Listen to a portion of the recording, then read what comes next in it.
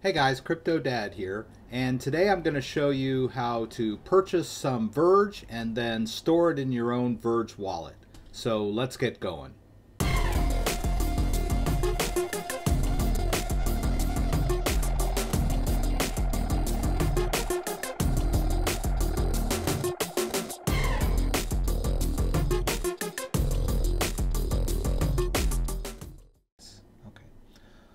Okay, so now we're on the Verge market and we want to buy some Verge. Now, you'll see down here my total available amount of value or Bitcoin here is 0.012. That is the amount of Bitcoin in my Bitcoin wallet. I'm going to purchase the max amount of Verge coin that I can right now. In fact, what is Verge right now?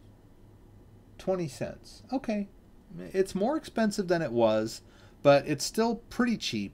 So I'm going to go ahead and buy as much Verge as I can at 20 cents. All right, so the price. Okay, we want the price. We're going to choose last. Don't get it. All right, so I've loaded up this transaction. It's going to allow me to purchase 820 worth of Verge. So I'm going to buy. All right, and it's going to ask me to confirm, which I will do. And there it goes. XVG buy placed. Okay, so now I'm going to take you through the download of the Verge wallet. We want a Verge wallet that we can have and hold and keep on our own computer. Currency.com. We're just going to click this little download here. All right, and I'll take this out onto the desktop. All right, I don't need that one. Okay, so it downloads onto the desktop. Now I have 7Z or 7-zip. I'm going to decompress here or extract to a folder right on my desktop.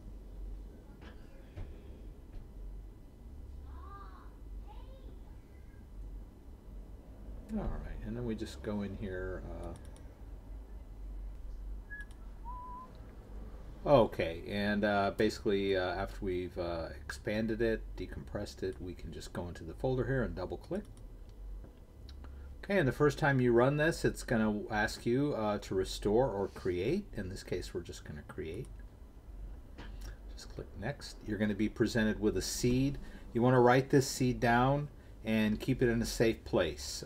This seed will allow you to restore your wallet if you need to reinstall on a different computer, or after a crash or any other calamity such as that. So the seed is very important. Okay, and once you have noted and recorded your seed, you're going to click next. All right, once you have retyped your seed, you can proceed on to the next step, which is to choose a password. You want a good password here. All right, and then type it twice and click OK. Then it's going to generate a seed. Usually tells you that you're offline. And then you just open it right back up again. Okay. And there's your wallet. Okay, and then there's a little slight caveat with the Verge wallet right now. They're experiencing a lot of high traffic, so they've provided some alternate servers here. So I'm just going to highlight this guy right here. And they want us to change the SSL port from 3 to 2. Oh, from 2 to 3, pardon me. All right, so we just go back over here to our wallet. We hit this little red dot, which tells me that it's not connected, and then we're going to paste in that server there that we just copied from their Twitter feed. And we want to adjust this number from 5002 to 3 and click OK. And lo and behold, we get the wallet up and running. So now that we got our wallet, let's move some Verge into it. Okay, hey, look, it's filled. There it goes. I hope I caught that. Okay, so the order got filled, and now the money should be in my Verge wallet. And let's do this. Let's bling, bling, bling. Let's refresh, and then you can see there the Bitcoin wallet is basically empty. The Verge wallet has 820 Verge in it. Okay.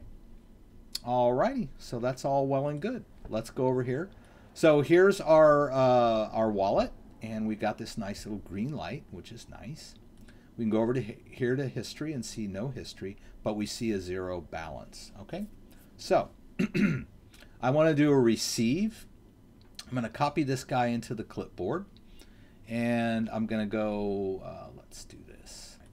Okay, so here's the Verge wallet. I'm going to hit this minus. All right.